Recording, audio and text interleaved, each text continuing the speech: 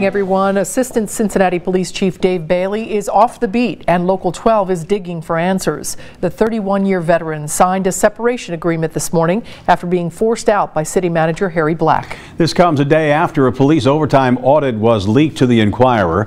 Local 12's Jeff Hirsch broke the story and tonight takes a closer look at the audit and the questionable practices it exposes. Jeff. Well, no reasons were given publicly for why Assistant Chief Bailey was forced out.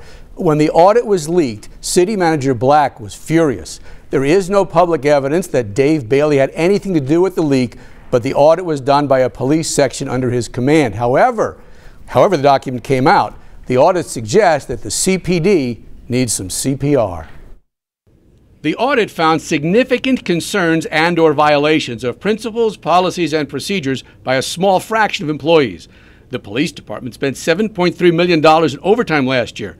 The audit says some of that spending comes from manipulations of the labor agreement and management oversight to enhance or maximize financial compensation for some personnel at the detriment of the department budget. The audit cites 19 ethical issues, including inordinate amounts of overtime awarded to selected officers and supervisors. It does not say who, but does list the 5 top overtime earners among captains, lieutenants, and sergeants. District 5 Commander Bridget Bardwell was tops among captains, more than $82,000 in overtime and comp time. 2 of her sergeants, Jason Volkerding and Jason Scott, were tops in that rank, with Volkerding at more than $126,000 and Scott at more than $92,000. That's overtime on top of salary. I thought after the last blow-up about overtime, we had instituted oversight procedures to make sure these kinds of apparent large inappropriate overtime dollars were not taking place. $80,000, $90,000, $125,000 in overtime.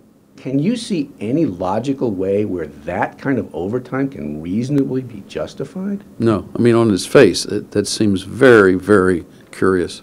City Manager Harry Black and Chief Elliot Isaac have said the audit was leaked before it was finished and needed further review. In a memo, the chief said the audit's tone is unusual for a fact-gathering document. Earlier in the week, Captain Bardwell filed a federal complaint alleging sex discrimination and a progressively hostile work environment by 3 top police leaders, including Assistant Chief Bailey and Captain Jeff Butler, who supervised the audit. Now, according to the audit, Sergeant Volkerding made $126,225 in overtime last year. That's just $20 less than Assistant Chief Bailey's making in salary. Administrators do not get overtime. I left a message for Sergeant Volkerding and did not hear back. Bailey's settlement agreement puts him on paid administrative leave until he retires. It does not say when that is, but sources indicate it's about 2 years with a cash and benefit value of around $400,000. Back to you. Jeff, thanks very much. Bailey put a statement to the FOP president, Dan Hills, on Facebook, thanking everyone who has supported him. Bailey says he is confused by his sudden departure, but says this sort of thing happens when, quote, political and police lines become